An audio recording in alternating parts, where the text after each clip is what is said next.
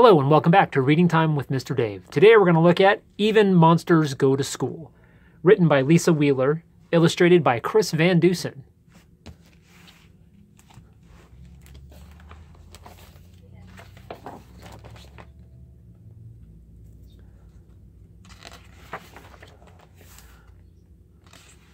When Bigfoot wakes, he combs his hair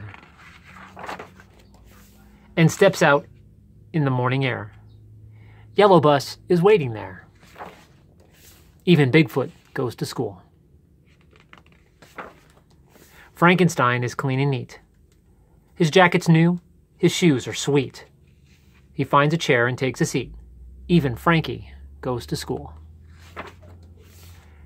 Dragon's teacher says hello, tells her what she needs to know, and most important, where to go. Even dragons go to school.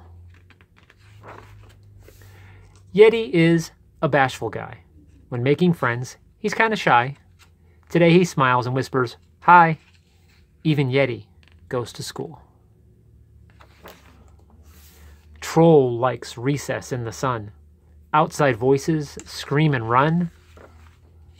Tag, you're it. He's having fun. Even bridge trolls go to school. Loch Ness Monster's favorite time is learning her first nursery rhyme. Teacher reads it line by line. Even Nessie goes to school. Giant's glad he brought his lunch, ripe bananas in a bunch, and carrot sticks to crunch, crunch, crunch. Even giants go to school. Aliens with great big eyes go gaga over school supplies. They learn to count in star-filled skies. Even aliens go to school. You brush your teeth, you feed yourself, you put your toys back on the shelf. You're ready, and you know the rule. All little monsters go to school. Even monsters go to school.